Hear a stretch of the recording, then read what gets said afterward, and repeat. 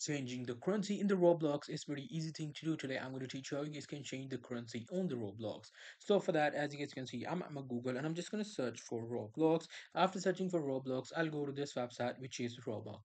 Now in the Robux, you have to select the amount of Roblox or Robux that you want to buy. And as you guys can see, you can see right here, you can buy this in dollars.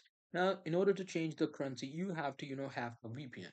So for that, you have to go to new tab and you need to download any of the VPN according to your choice. So I will suggest you a free VPN, which is called as Touch VPN. So if you search for Touch VPN and then you search for Web Store, I'm searching for Web Store just because I have Google Chrome, which allows you to put applications right there on the browser. But if you don't, if you're not using Google Chrome, you can do that simply. You can download the application in your computer.